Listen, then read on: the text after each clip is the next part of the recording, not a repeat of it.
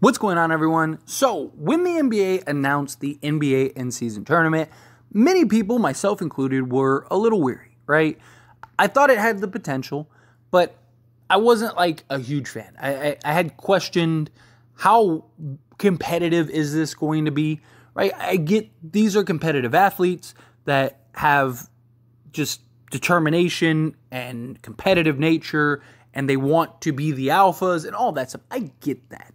But it's not the NBA championship. It's not the NBA playoffs. It's this new tournament style type of game, NCAA tournament like.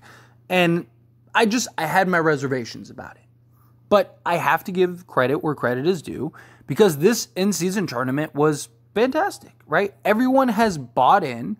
Everybody was, the big names, the big stars have all promoted it. Have all really gone out and put their best foot forward. And we've gotten legit playoff level basketball 5 or 6 months before playoff basketball. It's been great. In all honesty, I love the games. And you had all these different groups, and it's the first ever introduction to this. So there's always going to be room for improvement. And as we progress, we'll see how this grows. But for the first one ever, I thought this was a grand slam. And then you add in the fact the Final Four teams. I thought, you had the Lakers and the Bucks, right? These are the two teams that very likely could meet up in the NBA Finals. The Lakers had to go through the Phoenix Suns, another team that could be in the NBA Finals, right? The Indiana Pacers had to go through the Boston Celtics, another team that could be in the NBA Finals. And you just saw these back and forth games with the Indiana Pacers beating both the Boston Celtics and the Milwaukee Bucks to reach this Cup Finals. And then the Lakers, for being honest, they had a much easier path, a much easier route to the Cup, but they still had to beat Phoenix several times. And with Devin Booker and Kevin Durant, they were 15-2 up to that point. So it wasn't like this super easy cakewalk. And New Orleans was coming off of a major win. They were looking like an excellent team going into this game. And the Lakers handled business, ran through the Pelicans. And now you got an Indiana Pacers and Lakers championship for the in-season tournament, which is great because you have this nice mixture of the iconic franchise that is good for marketing, that is good for promotion, that is good for all the ins and outs in the Los Angeles Lakers. You have arguably the greatest, if not the greatest player ever in Lebron James in the first ever in-season tournament championship. And then you have a young, up-and-coming, fourth youngest team in the league, just high-powered offense, fun, exciting, superstar in the making, Tyrese Haliburton reaching the cup as well. And you saw both of this the best team made it through. They were the 1 seed, undefeated, are now in the championship. And then you have that underdog story of the Indiana Pacers who went undefeated, went on a run, took out the Boston Celtics, took out the Milwaukee Bucks.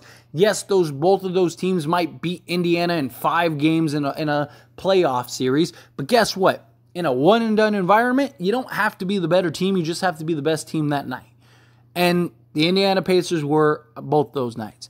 And now you have this crash course, and I'm just excited for this. I mean, the Indiana Pacers, we'll start with them. They are, again, 4th youngest team in the league. Exciting, fun to watch. Historically great offense. I mean, literally, historically great offense. Defense is concerned with them. Right? They have a historically bad defense. They give up a ridiculous amount of points. The Indiana Pacers' sole purpose, sole goal is to just outscore you, basically. But you've seen the Indiana Pacers, who have been one of the best teams in the fourth quarter, in tight games against the 2 top teams in the Eastern Conference, and the 2 teams that very well could win the NBA championship this year. You saw the Indiana Pacers handle business, close down the stretch. Tyrese Haliburton hit huge shots.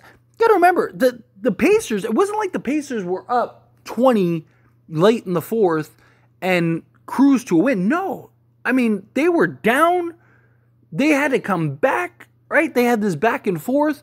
They're down 7 at one point. In the fourth, just had this battle and this grind. ended up pulling it out, ended up hitting big shots down the stretch, ended up getting stops. Like, they did their job, and they did it excellent. Tyrese Haliburton hit some huge shots. I mean, that guy is becoming a superstar right before our eyes.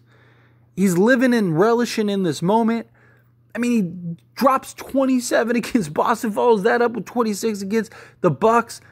In both of those games collectively, comes up with 28 assists. 28 assists. And, oh yeah, by the way, he committed 0 turnovers. I mean, that's insane. Absolutely insane.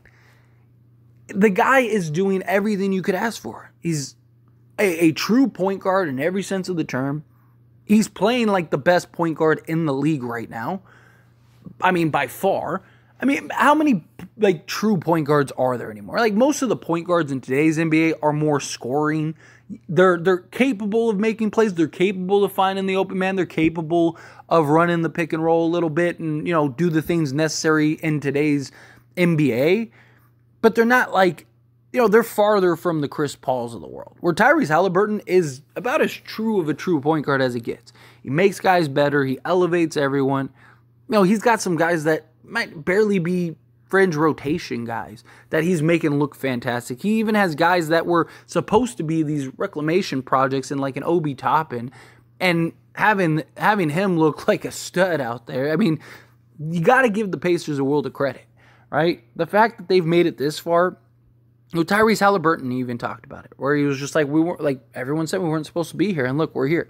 And they, in many people's eyes, they weren't. If I'm being honest, I didn't think that they'd get past Boston. Again, there's always the possibility. Anybody could beat anybody in any given night. But then they get through Boston. It was like, okay, well, that was fun. Now you got to go play Milwaukee with Dame and Giannis. And it's like, I didn't see it, if I'm being honest. I didn't. I took the Bucks and the Lakers in this spot, and Indy ended up pulling it out. So you got to give them credit. And then from the Lakers standpoint, best defense in the league. They're number 1 in the tournament, which is going to be very interesting because you have the best offense, historically great offense, and the best defense going head-to-head, right? Defense usually wins championships. If push comes to shove at the end of the game, is Indiana going to be able to get the stops on the Lakers like the Lakers should be able to get on Indiana? That's going to be a real question that we're going to see. Or will the Lakers just not be able to contain Indiana? That's something else, right? Indiana can put up numbers in a hurry. They transition. The Lakers are much better transition defense this year than they were last year, but it's still a point of concern. And Indiana loves the fast pace. They love to push it. They love to get up and down the court. They love to get out in transition. They take care of the basketball because Tyrese Haliburton doesn't really turn it over, right? So are the Lakers going to be able to slow him down? Are the Lakers going to be able to create turnovers, get second chance points, capitalize on their size? Because that's the advantage. Indiana has the advantage in the guard play. Tyrese Haliburton, Bruce Brown, you got TJ McCollum, right? They have excellent guard play. But the Lakers have the size, the perimeter guys. They have very capable guards as well. Is LeBron James and Anthony Davis, I'm not worried about LeBron. I mean, LeBron's LeBron, right? But is Anthony Davis going to be able to show up, right? Because if Tyrese Haliburton and Miles Turner outplay LeBron and AD, well then Indiana could very well win this game. But there's no reason that Miles Turner should be able to outplay Anthony Davis. Miles Turner is an incredible center. He's top, 5 in the league maybe? Top 7 at worst, somewhere in that ballpark, right? Out after, AD, Joel, and Jokic, the Joker. Outside of those 3, right? I mean, you could put Miles Turner up there in that conversation. I think just both sides of the basketball, his ability to stretch the floor, all of that, right? So you have that, but that guy's not Anthony Davis, right? Can Austin Reeves continue to perform? I mean, Austin Reeves has been absolute money in the big games, big moments, postseason, stuff like that. He's been great in this in-season tournament, right? He's not afraid of the moment, all that stuff. If he can continue to perform the way that he's performing, the Lakers are going to be in good shape. The Lakers are going to be in a very good spot, right? LeBron James should be able to at least, bare minimum, keep pace with Tyrese Haliburton, right? LeBron should be able to, bare minimum, give you 27, 8, and 8. Where Tyrese Haliburton will probably give you, somewhere around 25, 5, and 12, right? So I do think LeBron James and Tyrese Haliburton, at worst, will be a bit of a wash, right? Because both of them also have an incredible impact on their respective teams. I think the big factor is going to be Anthony Davis. Can Anthony Davis perform? Can Anthony Davis deliver? I'm excited for this matchup. I really think it's going to be an incredible matchup. I think it's going to be very dynamic. I think it'll be a close game. I lean towards the Lakers down the stretch. Look, Indiana has been one of the better teams in the fourth quarter. Tyrese Haliburton has been one of the best players in the fourth quarter. But LeBron James has been the best, and the Lakers have been the best in the fourth quarter. Lakers have been the best defensive team in the league. The Lakers have had one of the top offenses in the fourth quarter, right? Like, if this is a close game, I just trust LeBron James, his experience, the Lakers' overall experience, because, this is a team that was just in the conference finals, like the key core guys were at least, and this is a team that has multiple guys that have won championships, and LeBron James and Anthony Davis, that were the stars, that were the main guys that know what it takes. Indiana, they're gaining the experience, right? Like, I trust, push come to shove at the end of the games, LeBron James to go and get a W, right? Say the game's tied or Lakers are down 1 with like a minute left. I trust the Lakers to get the stops just based on their defense, and LeBron James to outperform Tyrese Haliburton and the Indiana Pacers for a minute stretch. Like, I have the faith in LeBron. So personally, I think the Lakers and LeBron James will handle business. I don't think this is going to be a cakewalk, though. And like I said, Indiana is more than capable of winning this game. They just proved it on their run to this point. And in a one-and-done game, anything could happen. Indiana is more than capable of just shooting the lights out, right? Like, the Lakers could play an excellent game. Excellent.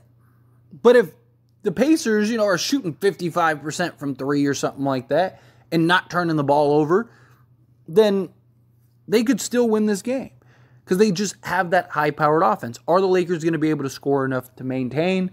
And then will they actually be able to get the stops? I think they will, but time will tell. We'll find out by the end of the day. But anyway, as always, this is a discussion, so I pass the question on to you. Let me know your thoughts and opinions down in the comments below. What do you think? How do you feel?